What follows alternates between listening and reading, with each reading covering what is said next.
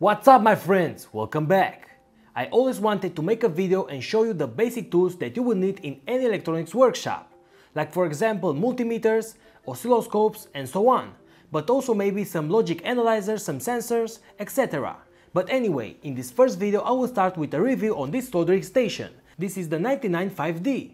You see, this is my basic soldering iron, and this is the most basic Chinese soldering iron that you could buy for only $9. But I've contacted with Banggood and asked for this soldering station. So in this video I'll make a short review about it and show you how to use it, and also if it's worth investing the money in this soldering station instead of a basic soldering iron like this one. So let's get started.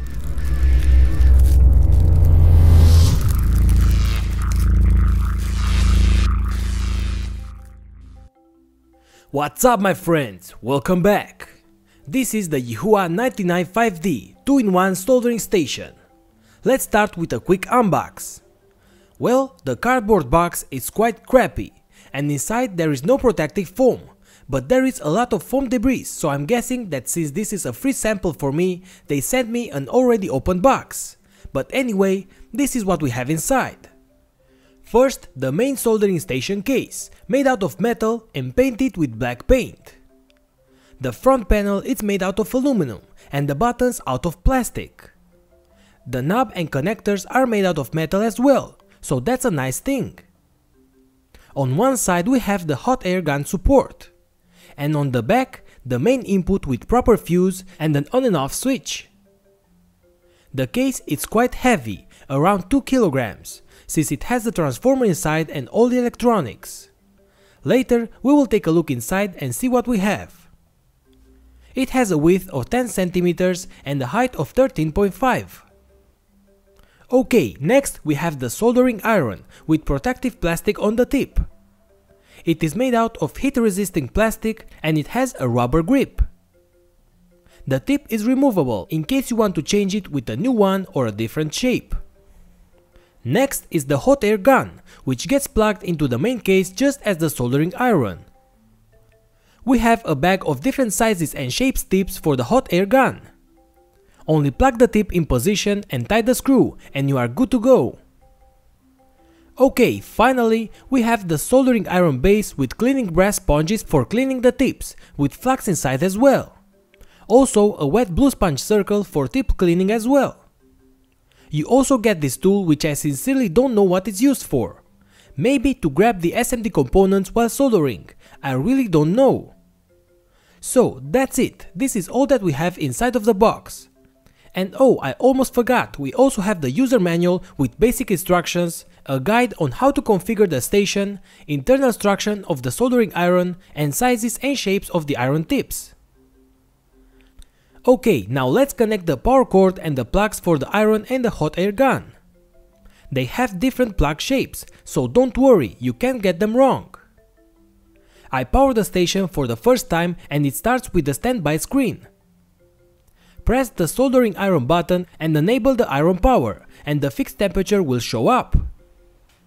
Press the start button to scroll through the menu. Press it once and select the desired temperature using the up and down buttons. Once selected, press it again, and here select the sleep time. This is the time that the station takes to enter into sleep mode if the iron is not used. I'll leave it to 2 minutes. Now press the start button again and change the degrees from Celsius to Fahrenheit if you want. Press again and exit the menu and the screen will show the real temperature of the iron. I've used a thermocouple to test the real value. On the outside the measured value was always below the one on the screen, but I could easily reach over 400 degrees. Now let's power the hot air gun. The ventilator sound will start. You can control the airflow with this knob here. Be careful, the propeller is inside of the air gun, so don't cover this air input. Now select the temperature. It can reach up to 480 degrees, which is hot enough to burn paper just in a few seconds. Now the menu is the same as before. Press the start button again and change the settings using the up and down arrow. One different thing now is this manual or auto setup. If put on automatic, I take the gun out and it starts heating. I put it back and the temperature is getting lower. So it should have some sort of sensor inside, maybe a magnetic sensor that detects when you place it on this support. Now let's test it. First of all, I've tested my old soldering iron and it took a very long time to reach the temperature that I want, almost 3 minutes for 320 degrees. But this one is faster, with under a minute for 320 degrees, as you can see here on the timer, and speed is something that I always want for my soldering iron. Another good thing is that it gets into sleep mode automatically, and by that protect the iron tip and heating elements, but also reduce the wasted power. Once you take the iron out of the support, it exits the sleep mode and reaches the temperature back very fast. Too bad I don't have another soldering station to compare it with. In just a few seconds you could melt the solder and start soldering. It feels quite good in my hand while working, and the tip is the size that I usually use, so soldering my drill PCB works just fine. I would like a thinner wire because since it is very thick it makes movement a bit difficult. Not difficult to work with, but a thinner wire would be nice. Okay, so on small pads that get heated quickly, this works great. Now let's test it on a huge copper board like this one. I have a huge ball of solder here, so let's see if it melts it. And yes, in just a few seconds the solder gets melted. Tried that with the basic iron and didn't got that good results. Okay, so now if you only work with deep package components, this will work just fine. But since this is a soldering station, let's use the hot air gun as well. This tool is very useful when working with SMD components, especially when having a lot of pins. Using the soldering iron it is impossible to heat all the pins at once, but using hot air that gets more than easy. You could also thin copper wire very fast.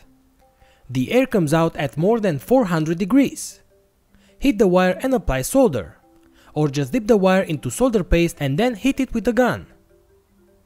Now working with solder paste is more than easy. If you're building your own boards that have a lot of SMD components, just put some paste on each pad, place the components with tweezers and then just heat the solder paste till it melts, or reflow the components. That's how this action is called. With the basic iron you wouldn't be able to do this, and that will spare you a lot of time when creating multiple boards. Another nice thing is that you could remove SMD components from old boards. Just hit the gun and start applying hot air around the component, and once the solder is melted, remove the component. You couldn't do that with the soldering iron, especially for big components and a lot of pins. Now let's open it and see what we have inside. I take out a few screws and the case could now open. All the wires are well insulated, which is very important. We have the main input passing through the fuse and the earth connected to the metal plate. In the middle of the case we have the transformer, screwed in place on the bottom plate. On first sight, on the main board, I can see some MUX, which are optocouplers that will separate high AC voltage from the rest of the electronics, and also two triacs that will control the power applied to the heating elements. Here we have a 5 volts voltage regulator that will definitely supply the main chips on the board. On the sides we can see some through-hole capacitors, but the rest of the small components such as capacitors or resistors are SMD. Well guys, that's it. This is my new soldering station. It is very fast, which is probably the thing that I most like of it. It has both soldering iron and hot air gun, nice control and a quite large LCD screen, and a small stand for the iron together with a cleaning brass sponge. It is small compared with others and fits very well on my workshop table. Seems quite reliable. All the components inside look good, it reaches very high temperature and makes my work easy. The price on Banggood is now around 100 euros. The link for it is below in the description. I hope that you've made a general idea of this station and see what you could do with it. Below you have a link to the manual so you could see in detail the specification of this product. Well guys, I hope that you enjoyed this review of the 99 5D soldering station. If so, don't forget to click the like button like crazy and share this video with your friends. If you have any question about this video or any other, just leave it in the comment section below or my Q&A page. Also, don't forget to subscribe and watch all of my other great tutorials. And remember, if you consider helping my projects, check my Patreon page as well. Thanks again and see you later, guys.